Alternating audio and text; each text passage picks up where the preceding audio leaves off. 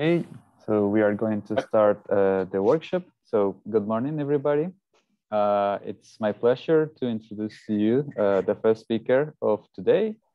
His name is Yaozhong Qiu from Imperial College, London, and he's going to talk about applications of heat semigroups. So thank you very much for accepting. So you can start. Okay, great. Good morning, everyone, and thank you for the invite to this workshop. I think for the most part, the discussion today will be pretty relaxed in the sense that I probably won't give any proofs of any sort. And all I really want to do with this talk is to just give some sort of discussion in particular to positively preserving semigroups and discuss some of the applications to other parts of analysis. So a brief summary of this is that these are just a collection of results that I'm sort of interested in and which I think might motivate some studies of heat semigroups. So of course, with this in mind, a great place to start is probably just under the Euclidean heat equation on Rn. I don't want to be too formal with spaces and whatnot, so I'll just usually hand wave, I think, most of the time, the spaces to which our functions belong. So obviously this makes sense if you use a smooth function of time and space, but we can give it some additional meaning in the weak sense, and it makes sense for you in L2. So although I'll generally omit some of the details surrounding the spaces to which our functions belong, you can think of most of the analysis as happening on L2, if that makes it easier.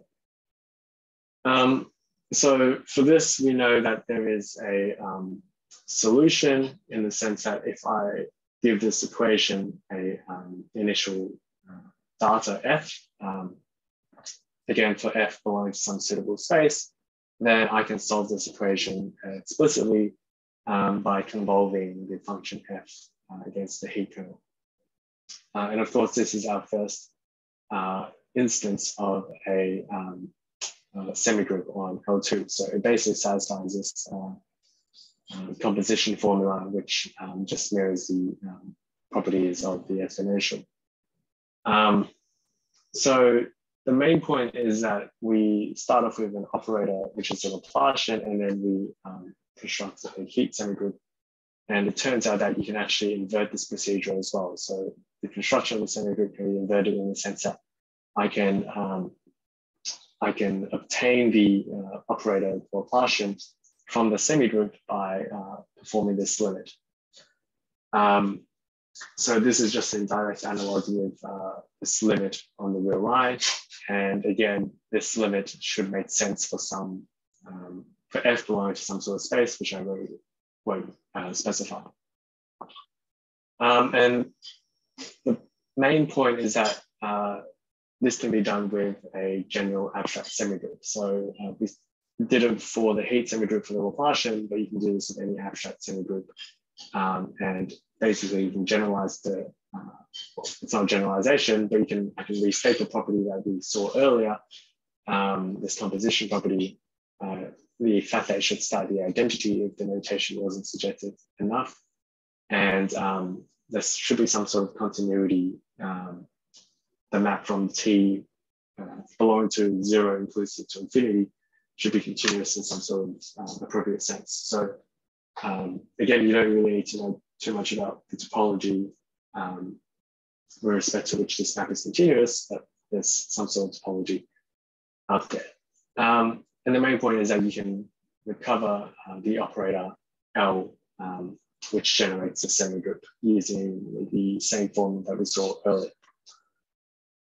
And most importantly, of course, in order for this to make any sense, it turns out that there's a characterization of this semigroup generator correspondence. So we said that a generator can be used to create a semigroup. We didn't really talk about whether or not the heat equation could actually be solved either in the classical sense or in the weak sense. And we never said anything about whether or not if we took any arbitrary operator, if we'd actually end up with a strongly continuous semigroup. And Conversely, if we had a strongly continuous semigroup and we performed this limit, we haven't really said anything about whether or not this limit made sense. For instance, if this limit actually exists for a large enough space of F for this operator to be nice, I guess. And it turns out that usually the latter is not a problem. So if you start off with a strongly continuous semigroup and you take this formula to cover the operator, then the operator generally has some properties that you want it to have. But in general, if you take an arbitrary operator L and you create its semigroup, for instance, using spectral theory, then it might not necessarily be strongly continuous. But thankfully, someone out there in the past has found a correspondence. So there's a characterization of the operators L, which generate strongly continuous semigroups. And so we don't really need to know too much about the precise correspondence, but we just need to think that it's possible to move from one domain to another. So I can go from a semigroup to a generator and vice versa. And so with this in mind, we can ask questions about when a property of the semigroup can be obtained from a property of the operator and vice versa. So for instance, it turns out that when you demand that the continuity of the map that we saw earlier be with respect to the operator norm, then the generator turns out to be bound. And this is basically going to be the bulk of the talk is I'm going to be interested in when properties of the semigroup give me properties of the operator. There's obviously other properties that we can look at. The continuity of this map isn't too interesting. Another typical property that we'll see later on as well is whether or not a map is contractive. So if the semigroup is contractive, then it basically does not enlarge the norm. And again, there's a characterization of the generators for which the semigroup it generates is actually contractive as well. So this is just one example of the type of questions that you can ask when you're looking at semigroups. For me, I think, at least with what I'm doing right now, I'm currently sort of interested in some of the applications of heat semigroups to spectral theory. So one question along this line of thought is how the spectrum of the semigroup relates to the spectrum of the generator. So for instance, it's known that you have this sort of inclusion, but this inclusion can actually be stripped. And so, well, firstly, this makes the spectrum already interesting to look at because it says that if we know the spectrum of our generator, then we know partially at least the spectrum of the heat semigroup. Conversely, if we know, for instance, that the right-hand side is contained in some sort of ball in the complex plane, then we get some sort of description about how large the real part of the spectral value can be of a spectral value of the generator. Of course, you could ask, when is this the strict inclusion? You could ask when it's an equality. Actually, that should be a typo. It should probably say equality. And in general, we can ask whether or not I can describe the spectrum of the generator in terms of the spectrum of the heat semigroup. And so there are a few special cases that you might expect this can be solved, or I guess not solved, but some sort of description can be obtained.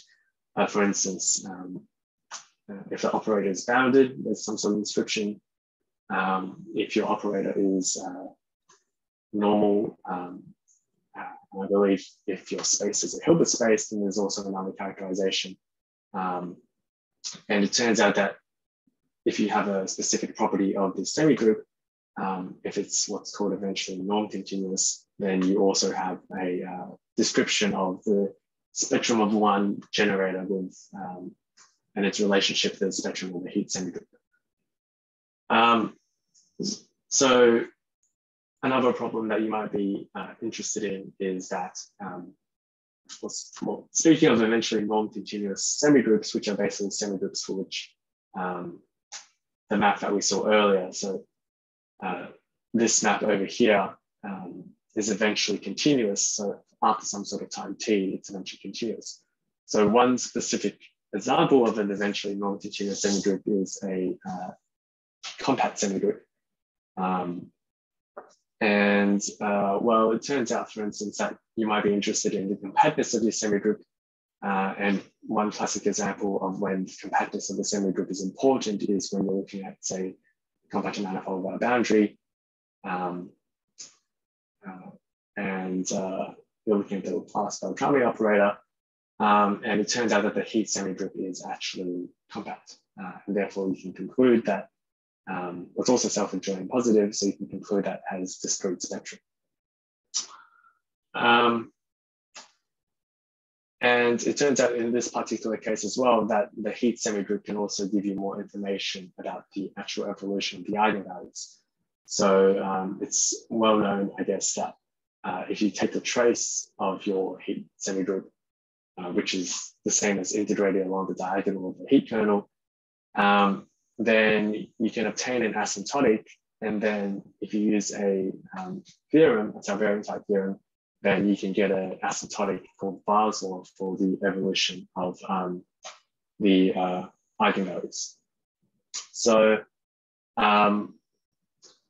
So something that I sort of want to talk about today is basically just positivity preserving semigroups. So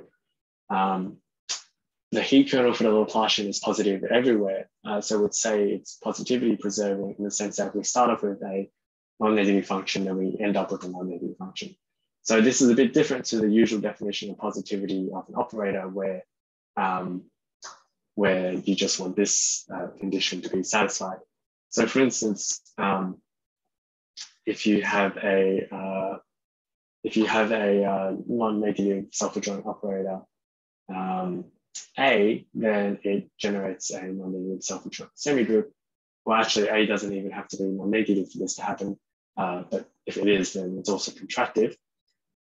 So it's not too interesting to use this second definition of positivity. So when we say something is a positive semigroup, we generally mean that it's a semigroup which maps non-negative functions to non-negative functions. So in a sense, if you start off with non-negative heat, then you stay with non-negative heat. And it turns out that there's actually a characterization of such semigroups. So actually there might be multiple, but one such is the Berlin-Denny criterion. And I think in the later slide, I'll actually show this characterization, but I guess the fact that such a characterization exists is sort of interesting enough. So we saw, for instance, that there's a characterization of contractive semigroups. In the sense we have conditions on the generator, if and only if conditions for which the generator gives a contractive semigroup. And I'm saying the same thing here. There are conditions, if and only if conditions on the generator in order to obtain a positivity preserving semigroup. So I guess that's all nice to just have a characterization, but I think for the most part, you might be interested in how to actually use positivity preserving semigroups. So if you have an operator that you want to study, you might be interested in forming a heat semigroup. And then if you can prove that it's positivity preserving, we'd like to know what sort of spectral results or results in general that sort of implies for our operator. So from here on out, I'm pretty much just going to present some results that I think are sort of interesting. So for instance, the first result here is by Rosenblum and Solomiak, and it's in 1997. So let's start off with a sigma finite measure space, a non-negative self-adjoint operator, and let's suppose that we have a positivity preserving semigroup. And let's suppose as well that L is ultra contractive. So this means that there's it maps continuously L2 into L infinity. Actually, in the literature, you might also see that it says some definitions will be L1 to L infinity. In the self-adjoint case, these are equivalent, so you don't have to worry too much about that. So the idea is that we have a positive preserving semigroup, and it's also ultra contractive, and you actually end up with a result for the negative eigenvalues of this Schrodinger type operator L minus V. So this is a parametric estimate. ML of t is a quantity that is related to the constant that appears in the ultra-contracted bound, so the norm of the L2 to L infinity, the L2 to L infinity norm. V is some sort of function that's just nice. It has some restrictions in the sense that it needs to behave nicely with respect to L. So you can't do, it doesn't work with any general V, for instance. There's some sort of dependence on L. But the function G, for instance, is also, well, actually, G does have a slight dependence on L, but for the most part, you can think of it as just a non-negative convex function, satisfying some growth estimates at infinity. So the main point is that when we have a positivity preserving semigroup, we have this type of upper bound on the number of negative eigenvalues. And so this is a parametric estimate in the sense that I can choose my capital G and I can get a different number. Well, one problem might be to try and optimize the choice of G to get the best possible upper bound. Another problem might be to, well, if you were just interested in upper bound full stop, you might just test it out with a simple function, capital G, for which you know that it satisfies the conditions, and you can just plug it in and see what you get. So the fact that L is ultra-contractive is already interesting in the sense that it actually implies a bound on the heat kernel on the diagonal. So there is a upper bound on the heat kernel on the diagonal if you have ultra-contractivity, and it's related to ML of T. And you could ask, for instance, what's the behavior of ML of T as T goes up to infinity, or if T goes to 0, for instance. But the main point is that you get this type of estimate over here. So under these assumptions, we get a parametric estimate for the number of negative eigenvalues of this Schrodinger type operator L minus V for the acidic potential. And the paper actually goes on to show some more interesting results as well. So I should have mentioned this earlier, but it turns out that there are ways to construct positivity preserving semigroups given another one. So if an operator L generates a positivity preserving semigroup, then there is a class of functions satisfying nice enough properties for which f of L also generates a positivity preserving semigroup. So there are ways to construct positivity preserving semigroups from another. So one example might be that you can actually take the negative Laplacian and you can raise it to a fractional power less than 1. And that's also positivity preserving. But more interesting, yeah. What kind of assumptions on V do you need here? What assumptions we need on V? On the potential, what you don't write assumptions on the potential in the Rosenblum-Salamek theory. I think the assumptions on V, I believe there's some sort of relative boundedness condition that it has to satisfy with respect to L. I don't quite remember the exact details, but V can't just be any arbitrary potential. It does have to satisfy some sort of boundedness condition with respect to L. Yeah, exactly. Okay, maybe could be some conditions we shouldn't write here. Okay. Right. Right. So okay. So it turns out that you can actually generalize this a bit more as well. So even if your operator doesn't generate a positivity preserving semigroup, if it's dominated by a positivity preserving semigroup, which roughly says that the heat kernel is bounded above by the heat kernel of a positivity preserving semigroup, then you can also get a bound in this form. So this theorem that I've written down here is a special case of that generalization where you can replace L with an operator A, say, which is not positively preserving, but it's dominated by a positively preserving semigroup. So I guess the main point is that not only can you create not only can you create positively preserving semigroups from existing positively preserving semigroups, but you can actually apply this result to a operator A, which isn't necessarily positively preserving, but it satisfies some sort of condition with respect to another positively preserving semigroup. So one example of how of the applications of this is that you can apply it to L being the negative Laplacian, and you can apply it to some functions of the negative Laplacian. For instance, the square root of the negative Laplacian plus m squared minus m might be one of interest. And it turns out as well that if you look at the sub-Laplacian on a nilpotent Lie group, then that operator generates a ultra-contracted Markov semigroup. So a Markov semigroup is basically a special case of a positivity preserving semigroup. And so you can also apply the theorem for that. So this is just, I guess, an interesting result that I found that basically gives you some spectral properties of these Schrodinger type operators when the operator L satisfies a nice enough condition.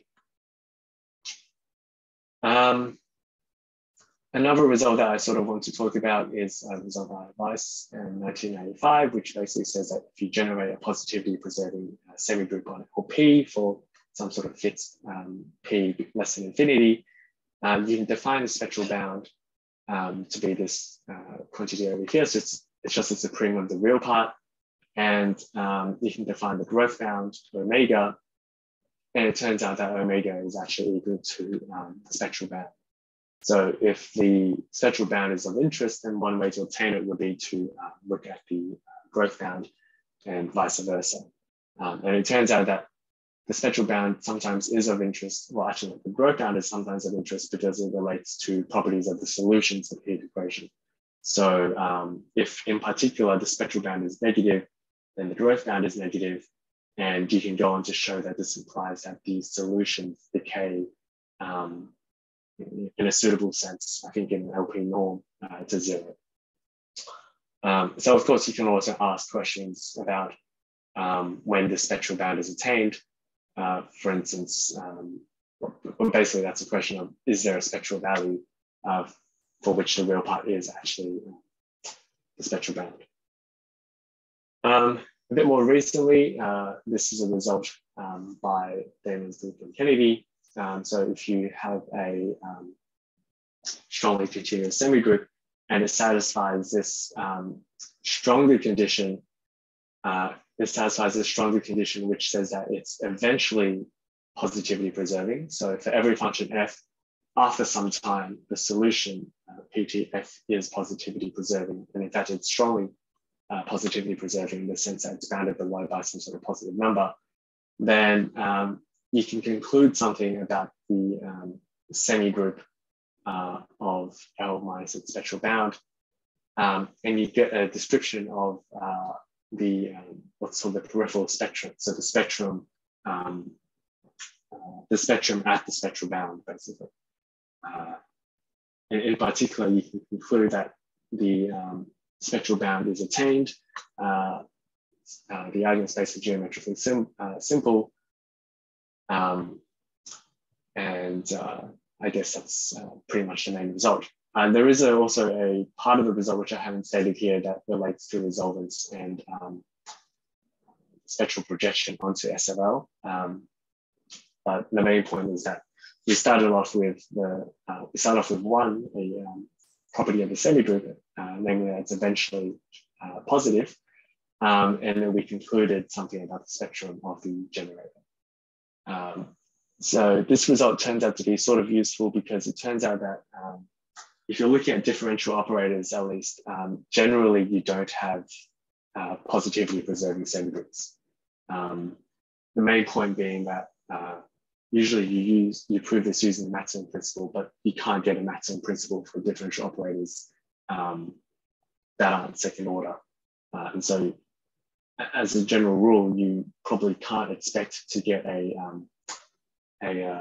positivity preserving semigroup when you're working on LP space. But if you change your space to C of K, C of K being the continuous functions on a compact Hausdorff space, then you can get this type of result.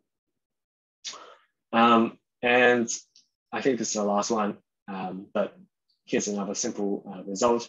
If you have some sort of Schrodinger type operator and you have some sort of, you can look, if you have a potential which is continuously bounded below, then you can actually find the lower bound of the potential by looking at the L2 norm of the semigroup.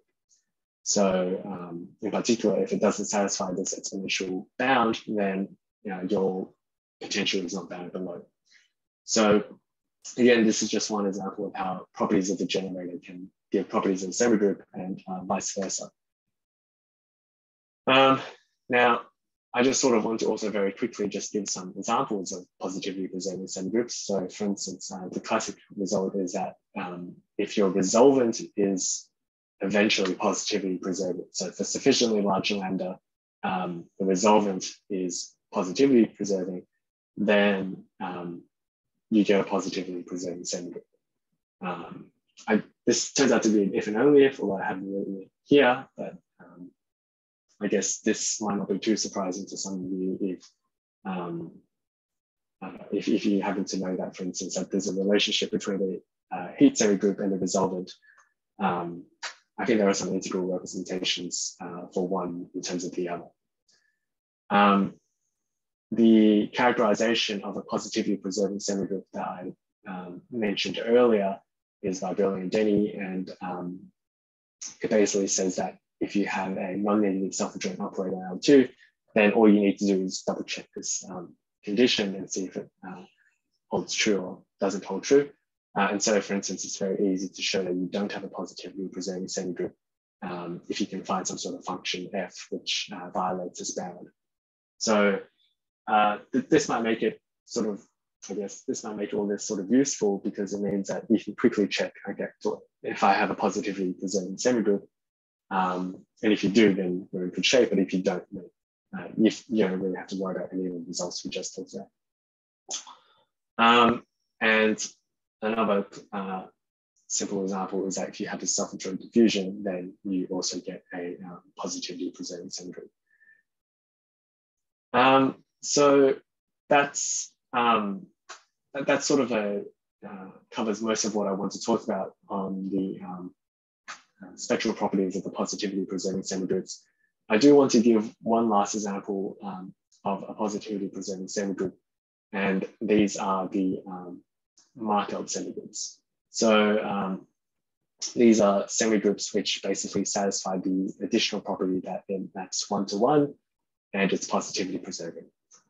So for instance, the first condition actually turns out to be quite generic in the sense that if your operator maps 1-to-0, then that condition is satisfied. So I briefly mentioned that something about Markov semigroups. I think I mentioned something about the sublaplacian of a nilpotent Lie group generating a Markov semigroup. So that's just one of the examples, but I'll give another example later on. So in this case, usually the measure on the space plays a big role. And you generally want mu to be an invariant probability measure, which roughly means that it satisfies this integral identity over here. So this does imply that the semigroup is strongly contracted in L1, L infinity, and then by interpolation, every LP space in between. And so the usual example that when in this context is this Laplacian minus some sort of gradient drift, and it has a very nice invariant probability measure d mu equals to e to negative u. So I'll generally assume that it's a probability measure, although it doesn't have to be. It's true, for instance, that the invariant measure for the Laplacian is Lebesgue measure, but of course Lebesgue measure is a probability measure. And the name comes from the fact that if you have a Markov process, then the law of the Markov process you obtain a Markov semigroup by taking this conditional expectation over here. And lastly, we normally also request that mu is reversible in the sense that this semigroup is symmetric in L2 mu.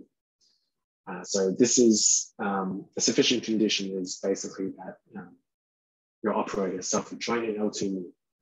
So the generic case is that your operator will be self-adjoint. So this condition generally don't have to worry about too much.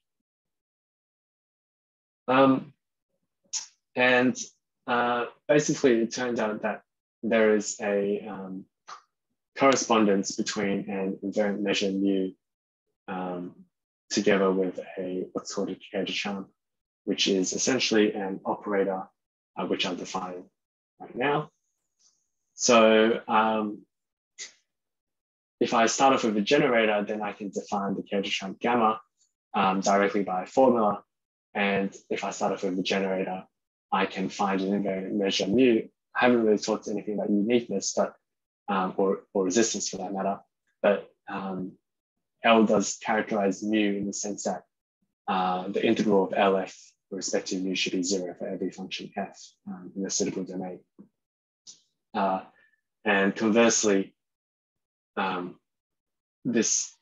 generator is characterized by this data through this equality over here. So if you give me gamma and if you give me mu, then I can give you the generator L, and vice versa. If you give me the generator L, I can give you the invariant measure mu, and I can give you the operator gamma. So this sort of just mirrors our previous correspondence where we had a correspondence between the semigroup and the generator through some sort of characterization theorem. And again, the point here is that there is some sort of correspondence between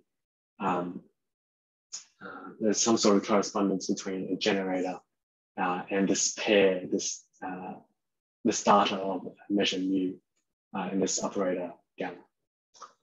And so, of course, that means that you can ask the same questions. You can ask, when does the property of the generator lead to a property of the measure mu and this operator gamma, and vice versa? When does a property of the pair give the property of the generator? So in the spirit of spectral results, I guess I'll just talk about two main ones, which are probably quite well known in the literature. So if you want what's called a spectral gap for your operator, which basically says that the spectrum is contained in 0, and there's some sort of gap between 0 and some sort of positive number C, one way would be to use the correspondence between the semigroup and the generator and go through the semigroup. So it turns out that if you look at the variance with respect to your probability measure mu, and you can show that the variance decays exponentially fast with respect to time, then this implies a spectral gap for your generator L. So alpha of C here is just some sort of function of C. I don't think it's too important to know what it is, but it's just some sort of constant. And the other way would be to go through a functional inequality involving mu and gamma, which is called a Poincare inequality. So I've put in brackets equals the integral of the gradient because I guess a typical example is that at least when we're looking at operators, so when we're looking at operators of the form at the top, it's delta minus nabla u dot nabla. For these type of operators, the quantity on the right-hand side is precisely the squared gradient. So what I'm claiming is that I can get some sort of spectral result for my generator if I either look at it through the semigroup and I prove this variance property, or if I look at it through the measure mu and the operator gamma and I prove this functional inequality at the bottom. There's a generalization of this called a super Poincare inequality, which describes the essential spectrum. So the essential spectrum is contained in some sort of half line from 1 over epsilon to infinity, if and only if you have this inequality at the bottom. So you have the interval of epsilon on the left-hand side, you have the gradient on the right-hand side, and then you have some sort of expectation squared on the right-hand side as well. So if you can take epsilon to be 0, then the essential spectrum is empty and you end up with only discrete spectrum. So this is just, I guess, one way to show that your operator has discrete spectrum would be to try and establish this type of inequality for all r greater than 0.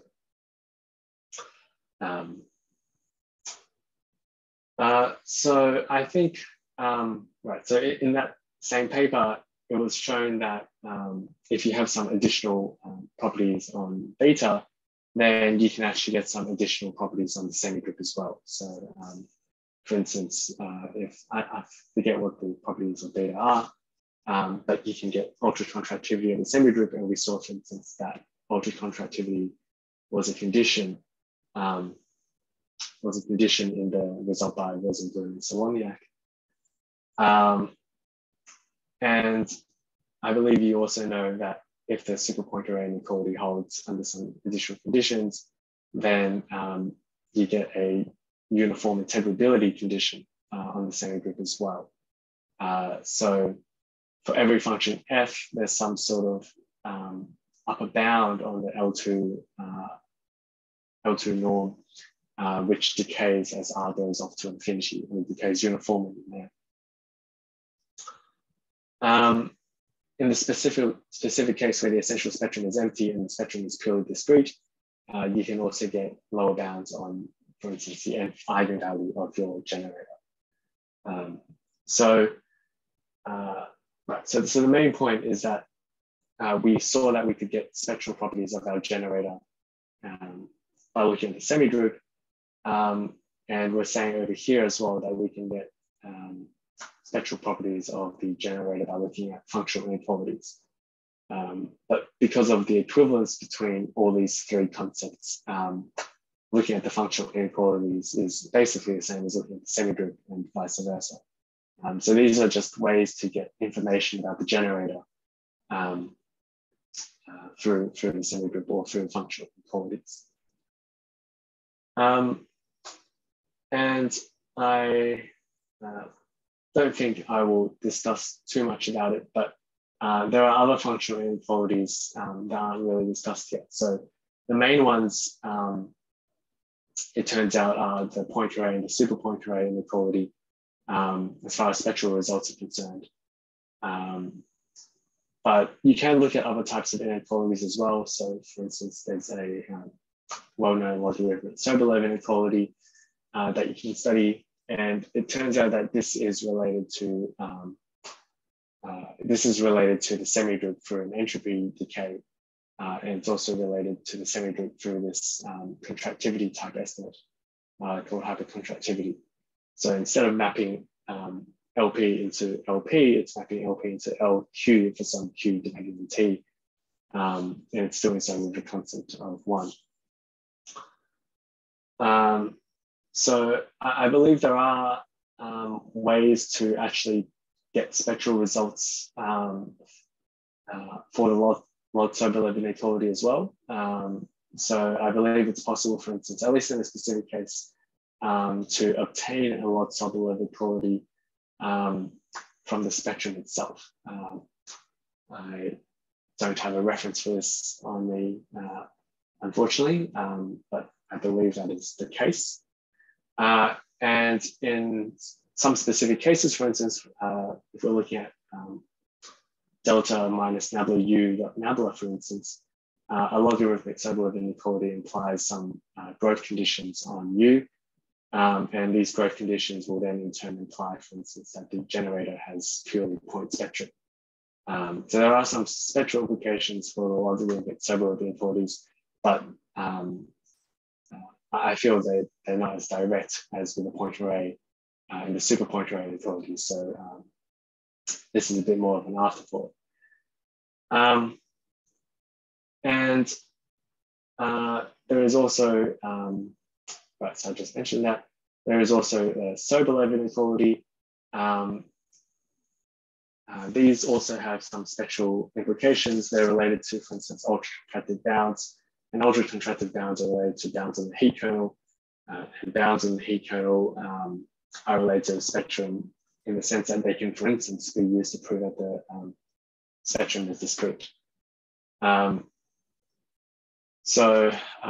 I believe there is also another result prior to Rosenberg and Saloniak, which actually uses sober inequalities. So their result was a bit more general than the previous result in the sense that you didn't need a Markov semigroup, you just need a positivity preserving one. But prior to the result, it was known that if you did have a non-negative self-adjoint operator generating a Markov semigroup and satisfying this type of Sobolev inequality, then again you get some sort of bound on a number of negative eigenvalues of the Schrodinger type operator L minus V. And so in this case, this is different to the bound that we saw earlier in the sense that there's no capital G. So there's no, it's not a parametric estimate where you have to choose a capital G. You simply have this estimate where C is a function of Q. The Q is any number greater than 2, K is some sort of constant, and V is our potential, and V just has to belong to LP and be non-negative. In this case, P is 1 minus 2 over Q to negative 1. I guess I sort of want to just emphasize that these other inequalities do have spectral properties, and they are interesting to study. But I guess, at least to me, it seems that the pointer and super pointer inequalities, at least as far as spectral results are concerned, these are the main ones. But that doesn't mean that these other functional inequalities aren't interesting to study. And that doesn't mean that these other functional inequalities can't imply something about the spectrum either. So there are some other properties that aren't discussed here. So for instance, the contractivity type estimates that we saw earlier, just up here, are related to functional inequalities. There's relationships to things like exponential integrability. So basically a question of if I have an integrable function, when is its exponential also integrable? But I didn't really feel, to make the focus on spectral theory, I sort of just, I won't talk about these. And there are also relationships between the functional inequalities themselves that might be interesting to study as well.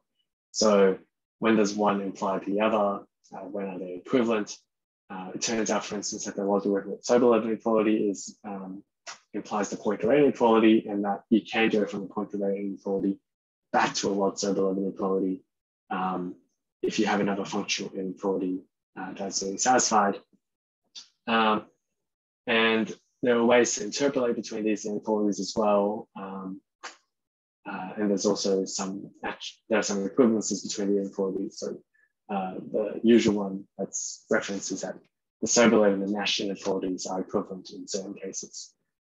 From the perspective of obtaining results about the generator, of course, these don't really play a role.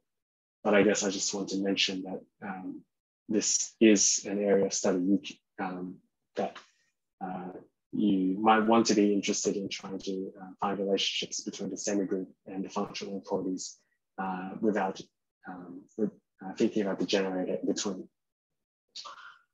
So I think this more or less wraps up what I want to talk about today. So the concept of this, which I said I would talk about now, is that there is a problem that I'm looking at, which basically involves trying to deduce some properties of an operator. And I'm interested at looking at the semigroup of the operator and trying to see if I can prove any properties of it. Positivity preserving being one idea. So the idea is that if I can prove that it's positivity preserving, then I can apply some of the results that I talked about today. I get that nice the upper bound on the number of negative eigenvalues. And so that's what I really want to dedicate today's talk to. In the context of, for instance, microelectrical analysis and pseudo-differential operators, I'm aware that, for instance, the fractional Laplacian does generate positivity preserving semigroup. And as far as I know, for certain eigenvalues, the Dirichlet norm in that is a pseudo-differential operator, and it also generates a positivity preserving semigroup as well. So there are applications, I guess, to pseudo-differential operators, but it's sort of, you have to check if it's actually positivity preserving before you can actually use any of these results. I think that's all I really want to say. So thank you for listening. And if you have any questions, then I'll be glad to take them. Okay, thank you very much, Yaozhong, for your really nice talk. So as Yaozhong told, if you have any question, please unmute yourself and ask.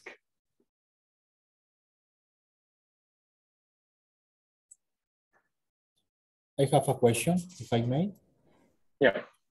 Yes, it took my attention, the result of the LPLQ, LQL2 estimate that you present, in which you mentioned that is a result previous to the theorem of Rosenblum and Solomiak. Right, sorry, let me just step back there. I think that it was at the end of your talk. Somehow 3 or 4 slides. Is this the slide you're talking about, or? Yes, I think that is this is L2 L infinity estimate, but I think that is the estimate from LQ to L2 that you present at the end. I think it's by the end of your presentation. Oh, right. As in this one, right? Yes. Right. Yes, exactly this one. Do you know something about this constant C of Q? C of Q in specific cases, if this constant is sharp or if you have explicit expression for that constant? I believe there is an explicit expression, but I don't recall if it's sharp. Yes, I think,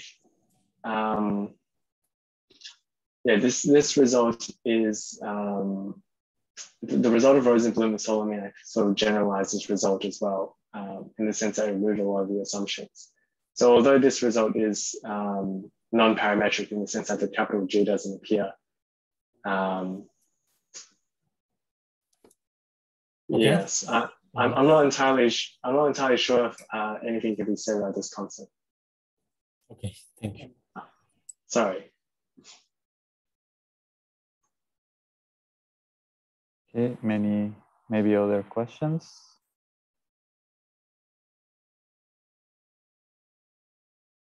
I have a question. So I know that, well, as you mentioned, in the case of a manifold, you can use the heat kernel and actually to get the index of the operator, right? So that's like the Atiyah-Singer index.